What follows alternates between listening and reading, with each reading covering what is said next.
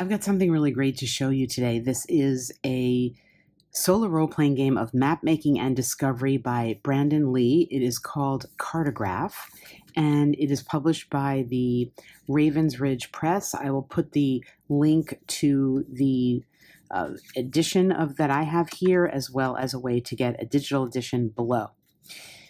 Let's read the back and then I'll get into exactly what this is. The back of the book says, "You have your parchment, you have your sextant.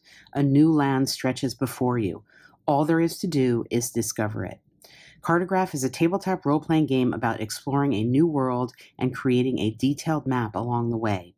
I will say that it is solo. It doesn't say solo here. It's solo. I suppose you could play it cooperatively. This is a GM-less game, so it is not a traditional tabletop role-playing game. By the end of the game, you will have a brand new map ripe with cities, citizens, and history, perfect to use in other fantasy tabletop role-playing games.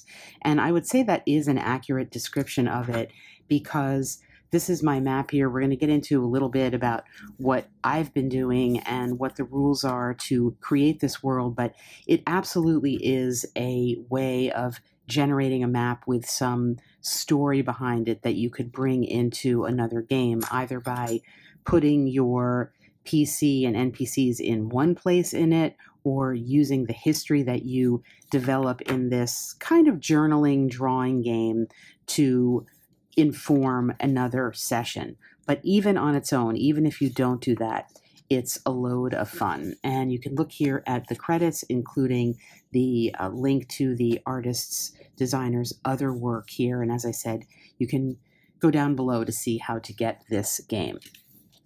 And we'll start off by looking through, we're just going to look through the book here, and I'll discuss a little bit about what I've been doing and my thoughts about it. In essence, what you are doing is you are creating a map. You're filling out the details as you play. You're using a standard deck of cards for some of the prompts, and you'll go through them. You go through the deck pretty slowly, actually, because you will use a card for multiple things.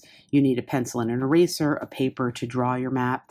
There's a journaling component to it, because you'll see that the things that you get on the tables, a lot of them are prompts or questions that you can ask. So, for example, you may be told that your journey is a dangerous one. Why is it dangerous? What has happened?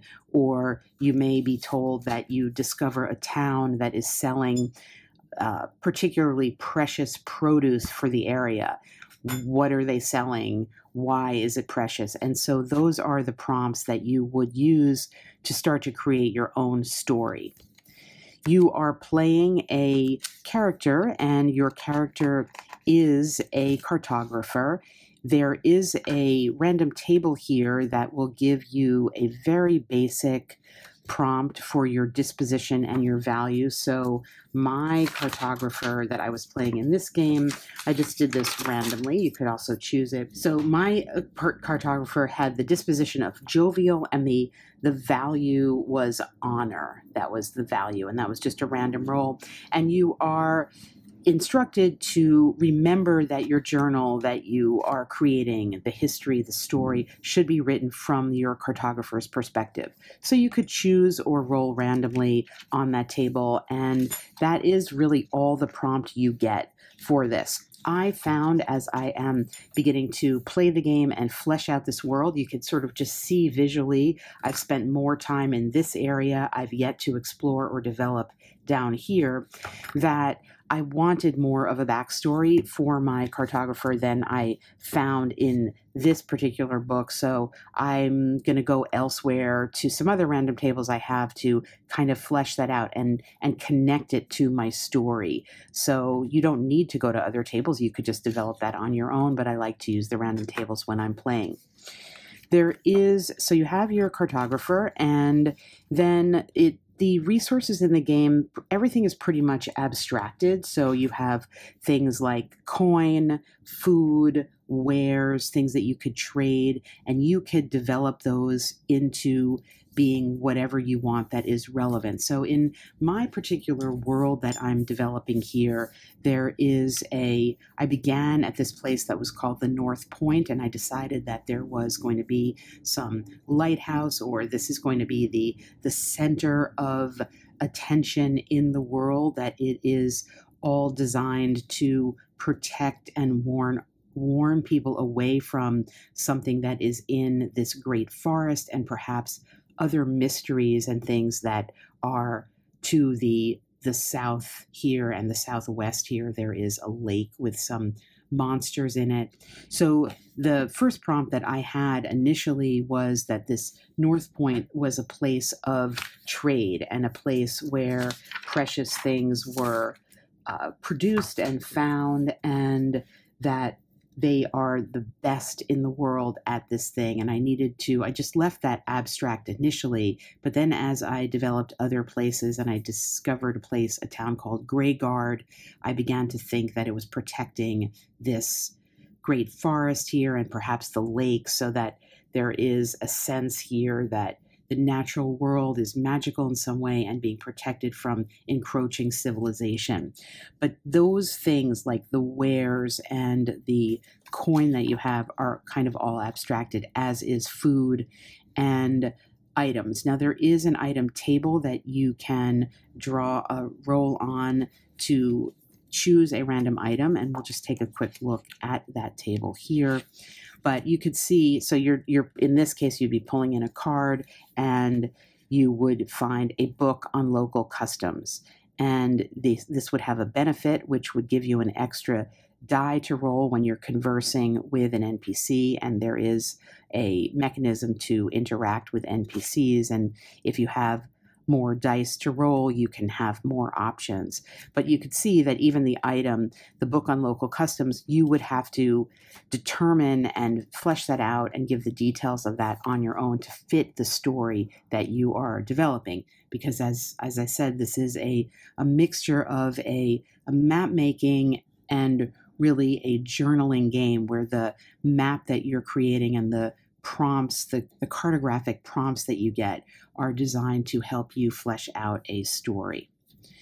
So those are the resources that you are managing, and things that will happen in the game occur when you go to various places, and you're not rolling on a table, but you're pulling in a card for a prompt. So for example, if you are in a town and you pulled in this king, it says, "You are welcomed into this town and revered by the people as some kind of mystical god.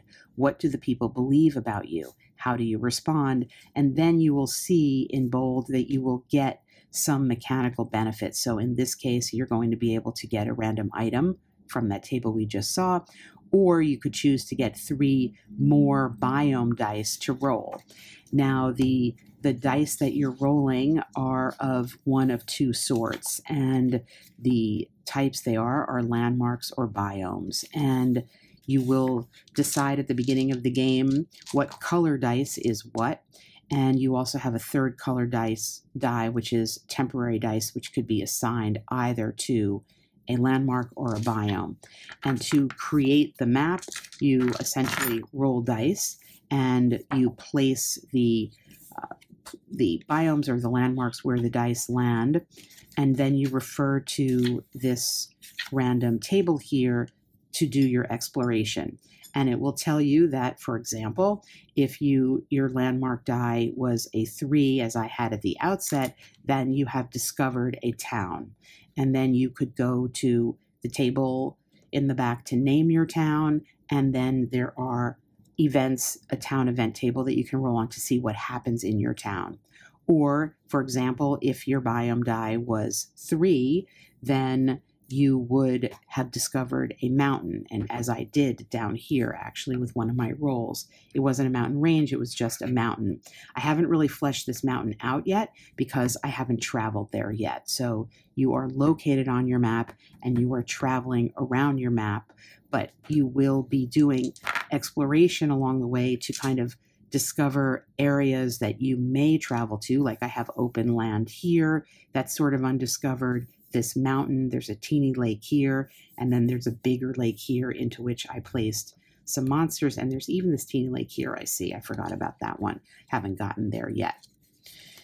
Journeying is, again, abstracted by the suit of a card that you would pull in. So if I was journeying and I pulled in a spades, it would say my travel was slowed by an outside force. What was the cause of the delay? The mechanical impact is that I would lose a food, but I would need then to journal in my notebook about what it was that slowed me down. Well, how does the game end? Well, you can decide how the game ends, or you can follow the suggestions here. So it could end where you must take a wound and you have no slots to do that. You only have 3 wound slots, and there is a healing mechanism. You can make choices during the course of the game to heal. If you draw the 3rd joker of the same color out of your card deck, the game would end, or if you run out of dice to roll. And there are mechanics in the game that will either give you or take away dice. So there's the die management aspect of it too. If you can also decide that if you name or explore to 10 different places on your map, as well as making a complete coastline. You could see here, I don't have a complete coastline yet. I've got this kind of inlet. I haven't figured out, is this going to be that ocean or there's going to be a river here? I don't know, but you can see I just have the partial coastline. So if you have a complete coastline, you could decide that the game would end there. And of course, there's flexibility. So if you want to change the number of locations, you could make the game shorter or longer.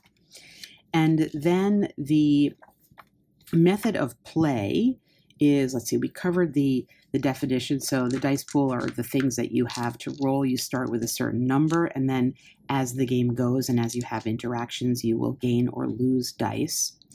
Settlements, we talked about, you can encounter people, and when you encounter people, there is a random table here to roll on with 3d6 to get their traits, a descriptor, and a focus. So again, pretty abstract, but once you have a story going, you can get somewhere with that. So in this particular case, I would be in my story and I rolled an 11. So I came upon a religious group of people. I could just leave it at that, or I could roll on a descriptor or a focus. And let's say I'm interested in the focus here. So their focus in this case is they're farmers. So they're religious and they're farmers. So in perhaps the story that I'm developing here, where the power of this world is being threatened by, the power of this natural world is being threatened by, for lack of a better word, industrialization or technology or dark magic in some way. If I came across religious farmers, perhaps these would be the people like the Druids maybe are the most religious people here, and they have a connection to magic and the natural magic, and maybe they live in the great forest.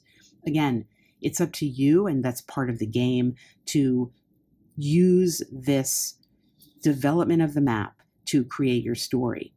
And I think one of the reasons why I like this, I'm so drawn to this particular game, is because philosophically, as I play solo RPG, and if you've watched my channel and you read my book, I have a predisposition to using the environment first to help me locate my characters and direct the story. And that's really what this is doing explicitly.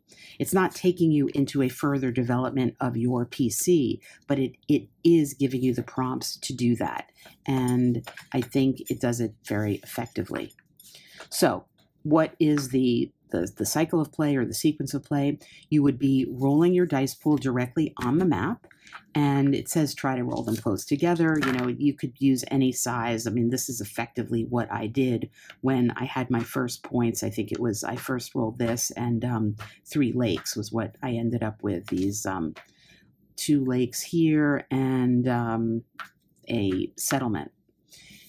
You make your coastline as you can, partially or fully. If you create a little island, then that's full. If you want to make a larger coast, you don't.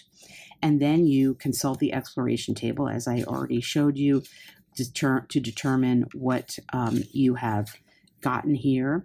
And then from that, you would then go on to draw the card for the journey to determine whether something happened in your journey and what the mechanical impact it was.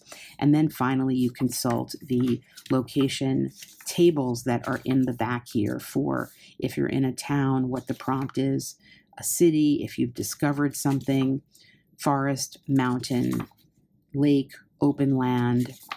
And then we have some things in the back, like I showed you the people table. There's a settlement name table to help you out, and then a rules reference. I'm not going to show you too much what the prompts are because part of the fun of this is discovering them on your own. But since I have open land here and I haven't been there yet, we'll just draw in a card, and I got an ace. And so my open land prompt is that strange geometrical structures dot the surrounds. What purpose might they serve? Mark and name a discovery at this location. So you could then answer that question, and in line with my story here, perhaps what's happening is that whoever is opposing us, the technocrats or whatever that are opposing and threatening the druids here, are putting down, maybe they're putting down drone areas to come in and take over, or maybe they are just establishing their own settlements to threaten us. And perhaps this waterway now is going to become a place of contention. Perhaps this outpost here, essentially it was a lighthouse that I drew, not from here, just because it sort of made sense to me. Perhaps something significant is going to happen around this lighthouse that I would then create a story about. Again, just using this as a prompt for that based on the story that I am developing here. You could also then roll on the discovery table, as we mentioned. So there's a discovery prompt here. You could pull in a card, and in this case, we have a legendary lair of some deadly creature. What common folklore tale is told about this creature, and what makes it so powerful? In this case, the mechanical impact is we're going to gain a wound and 5 coin. Oh, that's pretty good. So maybe we fought this creature and it had some money. Coin is great because when you're in a settlement, you can actually, there's items that you can purchase, and there is a table to roll on what you can do in settlements, and you can take settlement actions, and we'll just look at that. So the settlement actions are, you could speak to somebody, and you could sleep and gain a biome die. You can also lose a food to get an additional biome die. That is, abstracting, you're resting to get ready to explore more, so it makes sense. You could heal, where you have to basically go to a healer, pay a coin, and remove a wound. This is an important thing to do because once you get your 3rd wound, the game is over. You can restock by gaining either food or wear, something to trade, or you can sell. And selling is kind of interesting because what you do is you will there's a value that is established by a die roll, that random value, to see how valuable your wares are, and you get a value for that, and then it will determine how much money you get for the things that you have. So it's not a static number, and that makes sense. As you're traveling around, you go to some places things are more valuable or less. Or you can shop. And to shop, what you do is you're going to draw 3 cards from your deck. And if you're at a city, you get to draw 4, and then you consult the item table that we've already seen to see what's available. And then you roll a die to reveal its price. And you have a reputation that is going to impact the price. And so things may be higher or lower depending on your reputation. And then you can make a purchase if you have enough money. And again, we'll look here. You could get camping equipment, or this book on local customs, or even a rare artifact that's quite expensive. So the game does a lot with a little, with an abstracted number of things that you can manipulate in the world, like your reputation, like your money, like your health and healing.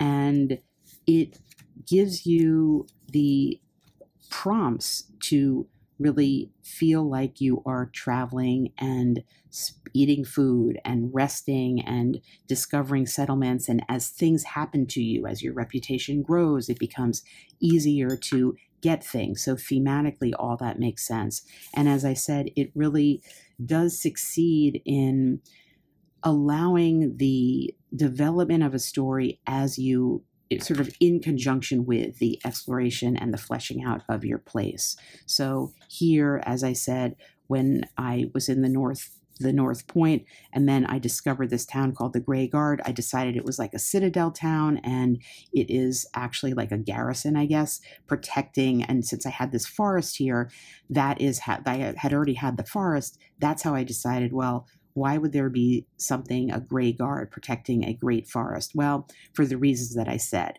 And then that helped me create my whole narrative.